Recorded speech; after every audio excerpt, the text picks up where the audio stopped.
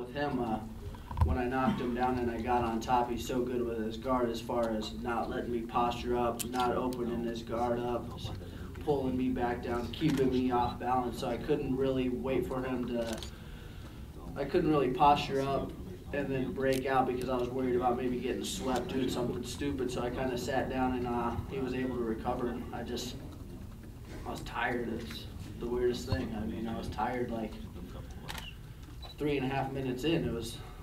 I'm still out of breath. I don't know what the hell happened.